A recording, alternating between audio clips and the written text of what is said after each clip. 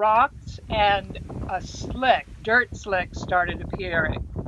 And I thought maybe that's pumice because they're large floating rocks.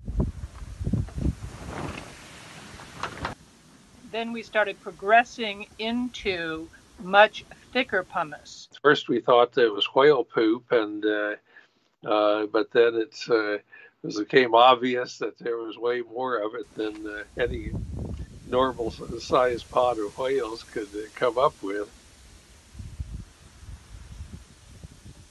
When it got to be quite thick, there was no water visible. It was just a field to the horizon on all sides. The noise on the video does not do it justice. It was like a cement mixer.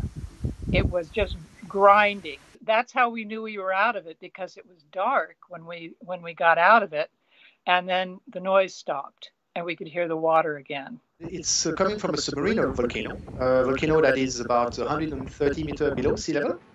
And this volcano erupted for less than a day, probably, and created lots of frothy volcanic rocks that are buoyant, and those rocks have been dispersed through the ocean.